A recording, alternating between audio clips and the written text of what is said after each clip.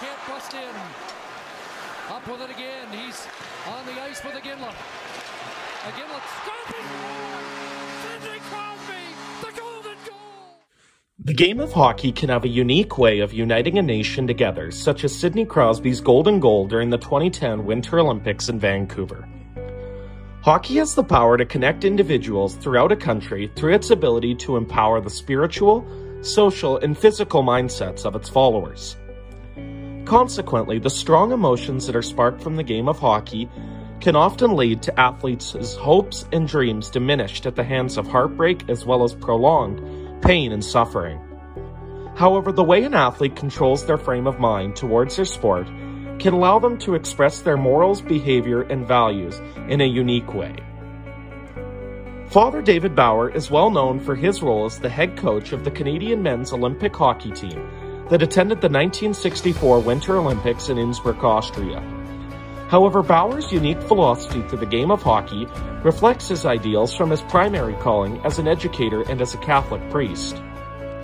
Through analysis of Father Bauer's philosophy of the game, we can try to answer the question, how can Christian faith through the game of hockey improve the development of an individual as well as promote a sense of nationalism amongst a country? Through looking at values of muscular Christianity in different ethical and theological lenses, we can conclude that athletes' performance while playing hockey at the international level can have a drastic impact on their ability to be considered good citizens that reflect the moral and cultural values of their respective countries.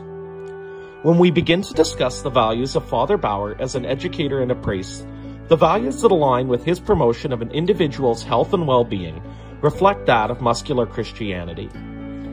An article by Matheson said, "Perfection of character is to be reached by moral effort in the faithful following of our Lord's life on earth." One of Bauer's main views was to promote the education of young athletes in order to develop their mental well-being as well as prepare them for a world that was full of social conflict. The Bible says about education, how much better to acquire wisdom than gold. To gain understanding is more desirable than silver.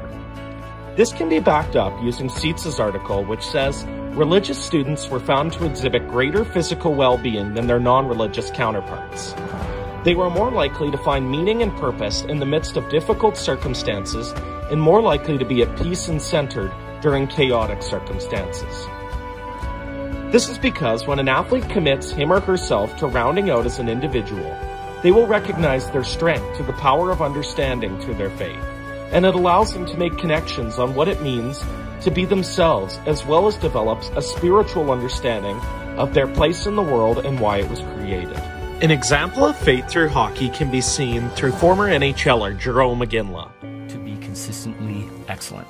It's about working hard, trying to work harder than the next guy, push yourself, and it's preparation. I try to give myself the best chance. I believe in God, stay close and pray daily, and I have to pray, believe, and do the work. And once I go on the ice, I do the best I can and I leave it. If the goalie saves it, my next shot's going in. Bauer once said, "If you can improve the boy as a person, he will improve as a hockey player." In an interview with former NHLer Brian Conacher about Bauer, he said, he saw hockey as an experience that could teach and develop men of character and fiber. Hockey is a game that could help teach one how to play the game of life. The values of learning can be seen through the ethical lens of Eritism, that promote the values of learning about not only yourself, but the importance and values of others. These muscular Christian principles can also apply to Bauer's removal to the professionalization for athletes at the amateur level. When we consider these athletes at play, we have to consider them as citizens of character and citizens of a nation. Bauer believed that hockey developed character, and that the overuse of an individual's body and the use of violence in the game of hockey go against the muscular Christian values that argue an individual's self-discipline and health is of the utmost importance. An article by Peterson backs this up by saying, man must discipline his body physically and morally to become healthy and influential. In the same way, a country must assert control over socially disruptive forces in order to become a great and holy nation. Bauer's views on the game of hockey also extend to the Olympic level. The Olympics are a unique sporting event that compounds the use of muscular Christianity and theology to create a festival that has the opportunity to not only provide athletes with physical development, but also mental and spiritual development. The importance of the spirit of the Games can be seen through former Canadian women's Olympic athlete Natalie Spooner. It never gets old, really. I mean, every time you get to put it on and represent your country, it's an honor. And doing it at the Olympics, I think, is something bigger than all of us. You know, you get to not only play for hockey for your country, but you get to also be a part of a Team Canada that's bigger than just the hockey team. And I think that that's so special to be able to do that with so many Canadian athletes.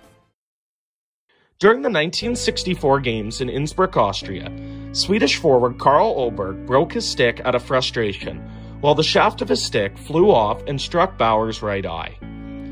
Although there was frustration and anger looming amongst the athletes during the game, it was Bauer's Christian principles that prevailed, and his power to forgive that gave Bauer the idea to invite Oberg to watch the Soviet Union play the team from Czechoslovakia the next day. This is an example of the first and second laws of Christian faith, which are love of God and love of thy neighbor.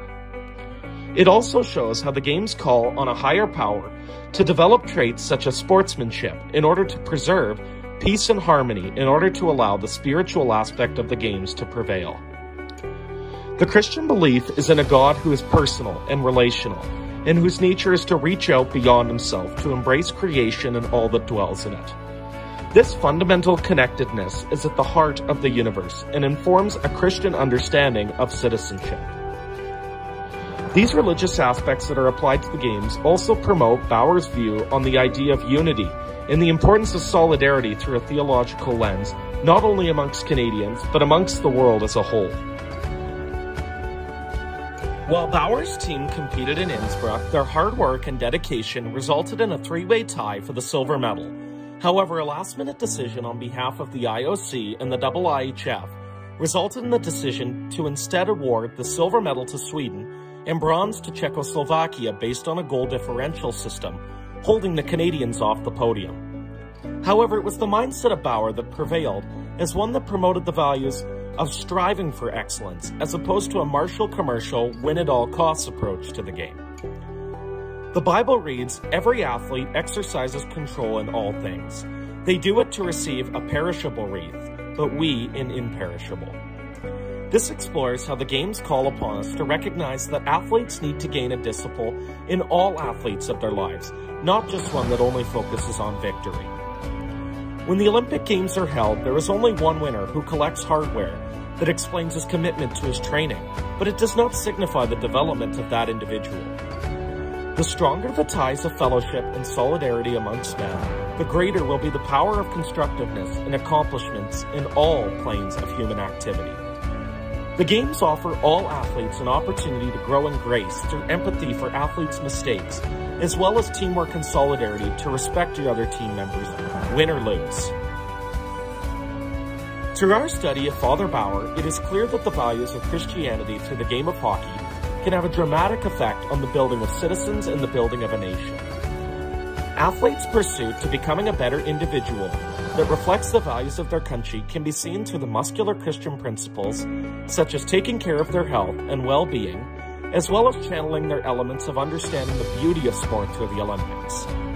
But what these lenses really show us is that the development of an individual is to understand who they are as a person in the world. It shows that sport has a greater meaning that connects an individual to their faith, to believe that they can create a difference in the world and can be role models for their nation. Father Bauer's views on the game of hockey created a sense of unity, discipline, and hard work. These Christian values in the game of hockey can allow us to see that both on and off the ice, we can create a version of ourselves that allows athletes to lead a happy and healthier life.